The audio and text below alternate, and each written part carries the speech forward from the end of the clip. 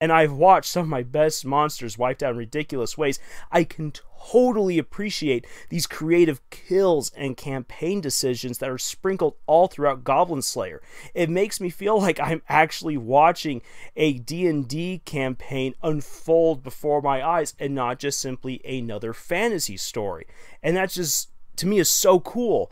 One of the hardest things to do as a writer trying to capture a D&D story is to reproduce that inventiveness and spontaneity that role players have. You have to really think how people would think outside of the box and how they might even overthink a basic decision or just charge headlong into a situation. It takes work and time to get this inventiveness right and to make it feel genuine on the page. I worked once on a novella, which you can go check out in the link in the description box below, which is my attempt to translate the experience of gaming and the silliness of gaming with friends and the disjointed way that a Dungeon Master's story gets told to the players and all of that into a cohesive story. I thought I was doing a pretty good job as a novice writer. I mean, it's not the best story I've ever written, but I thought I was doing pretty good. And then I watched Goblin Slayer, and I was like, oh boy! This is what I wanted to create! Just, well, minus the whole edgy opening bit. Yeah, I'm not a big fan of that. I mean, I've already praised the 1st and 7th episodes earlier in this video, but I will admit, I probably could have done without some of the scenes in the 1st episode. In any case, one last thing on the subject of Goblin Slayer in D&D is this. I can't be the only one who wants to see a face-off between Goblin Slayer and Not the Brave, right? Right? Okay, for those of you who are uninitiated, Not is a character from Critical Role Season 2, and she happens to be a goblin. Goblin Slayer once said you could look really, really hard and maybe find one good goblin out there in the world, and this precious cinnamon roll of a thief is just that. Or, well, okay, to be more technical, she's at least the best goblin we could hope to meet so far in any kind of story, and though I said thief, she is more accurately put a rogue and arcane trickster. And she roams about with her closest friend, Caleb, a human wizard, with poor people skills and even poorer hygiene. And they are both members of the motley group, the Mighty Nine! I had to do some research to try and set up a potential battle between Goblin Slayer and Not, just, well, because, as I said, I really want this face-off.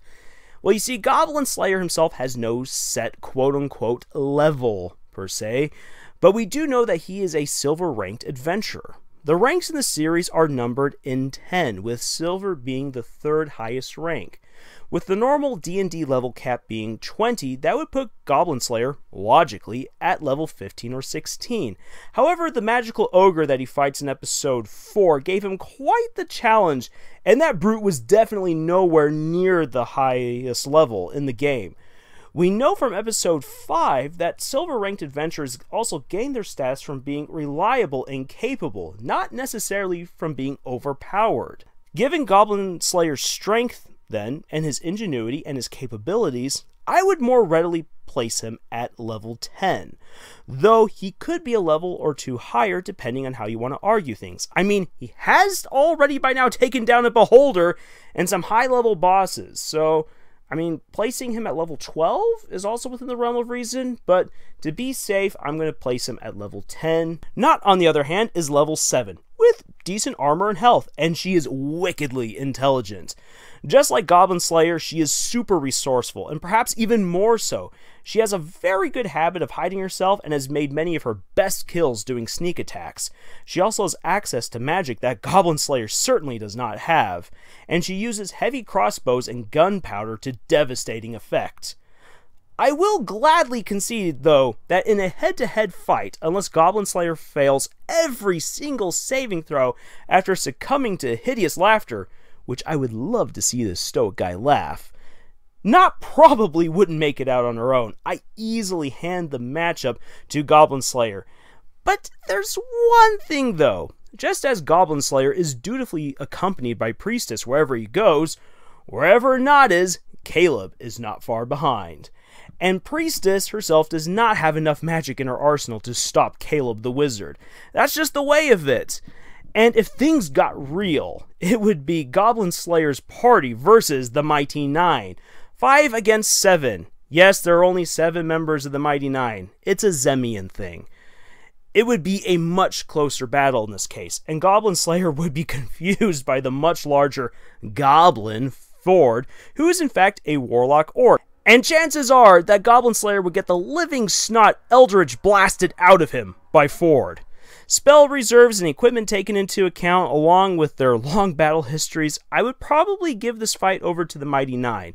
They have a much larger party. They've already taken down way bigger and scarier things than goblins, such as spirits, a hydra, a manticore, and loads of undead. Not to mention a raiding party of goblins and trolls. But who knows? That is the fun and adventure of playing D&D. You never know whom the dice will favor. It would be nevertheless a magnificent battle. If you all want to see a possible D&D battle played out here on the channel between Goblin Slayer's band and the Mighty Nine, then say so down in the comment section. I guarantee it would be fantastic to do. So, to reiterate, the 3 lessons to take away from Goblin Slayer are these. Number 1, keep your story's tone and themes consistent with its opening. Don't give in to presenting your audience with some simple, edgy clickbait just because that will draw attention. No, you never want to fool your audience into reading something that they didn't sign up for. They will not take kindly to that. Secondly, know how to use names in your story.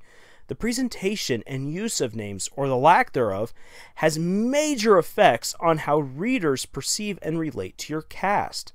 Lastly, pay attention to how Goblin Slayer gives autonomy to its characters. This is key to creating an engaging cast and also capturing the spirit of a D&D game, if you're trying to translate your tabletop antics to the written page. But in overall, having characters who are able to make creative and individual decisions, and not just because the plot mandates such actions, really makes for very cool, engaging, and creative individuals. And these are the kind of people that that readers gravitate to, that they want to get more of because they're so individualistic. Well, that does it for this video. If you've enjoyed what you've seen, please like and subscribe. And also check out our podcast first season, if you haven't already, on Podbean, iTunes, and Google Play. We also have some neat stuff for you to check out on Tumblr, Reddit, and Pinterest. And don't forget, if you want me to do a battle simulation between Goblin Slayer's party and the Mighty Nine, then please leave a comment down below. Links for all of our sites are in the description box. And finally, we would love your recommendations for terrible fanfics to do epic readings of. Please send us your recommendations via our Twitter at Camille's Harem. We would absolutely love to go over them. We love causing intense pain to ourselves by reading terrible stories, and it makes for a great laugh. And yeah, that's all of it. So until the next video, tschüss.